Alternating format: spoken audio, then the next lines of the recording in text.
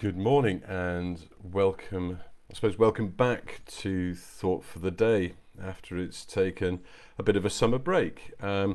It's really good to be back just to offer a short thought, a short reflection for myself on a Monday morning, and just to say, well, as part of this thought, really, it's about returning to things. And so as we come back from the school summer holidays, there will be a Zoom online evening prayer this evening, and things like that will start to return.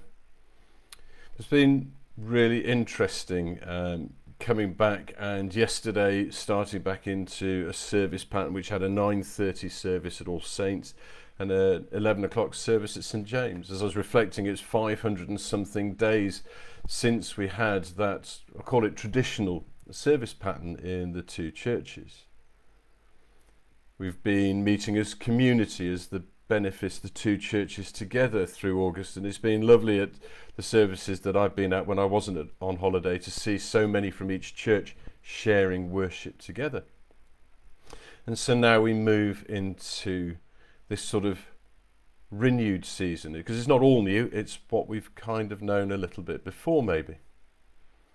And I'm minded in the rebuilding of things, of the words of Nehemiah in the Bible, Nehemiah who came out of, or brought the Jews out of exile back to Jerusalem and saw that the walls were torn down and wanted to rebuild the holy city of Jerusalem.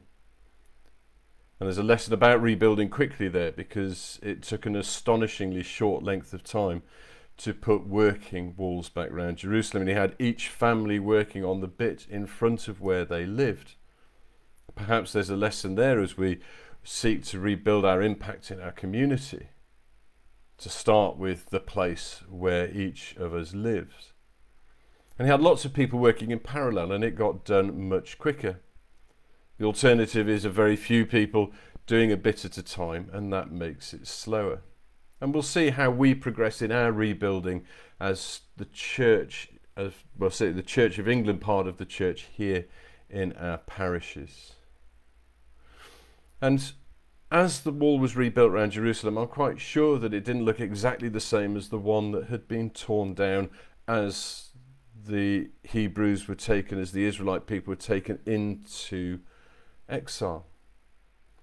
Different stones would have been in different places. Things would have looked slightly different. New bits would have had to be grafted in, and all sorts of things like that. And so we can expect to see that as we sort of restore ourselves, as we come back, not just into definitely the same fixed patterns, but into new ways. It was a joy yesterday with a little children's area in the corner of All Saints Church to hear the life of the families enjoying activities related to our service there.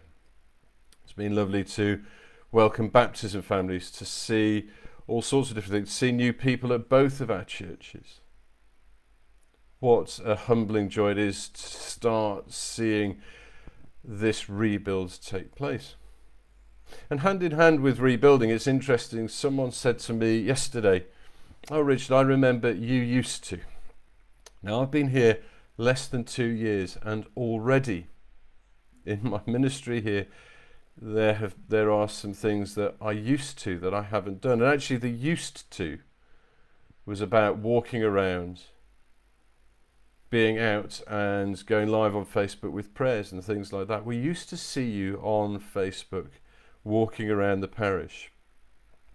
And it's good when people remind us of that, because sometimes it reminds us just of a good thing that was rightly laid down, but probably in that case, a thing that has been lost unintentionally and perhaps needs to come back.